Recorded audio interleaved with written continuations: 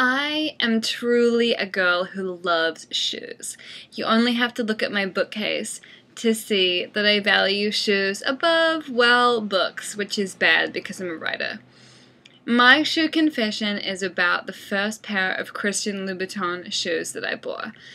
I was at Bergdorf Goodman and they were having a shoe sale. It's like the way that a lot of story stuff for women, I think. And I saw these and I thought, I have to own those. I have to own those. I mean, they are just so beautiful. Pink is my power color, and I knew that in these shoes, I would be unstoppable. So I bought them. They were on massive sale. They were still $1 trillion, but it was totally worth it. And it was even more worth it when I married my husband and them a few months later. It was their first showing. It was their debut. And I wore them with a 1950s wedding dress, a white wedding dress with a hot pink tulle petticoat underneath, and it was absolutely perfect.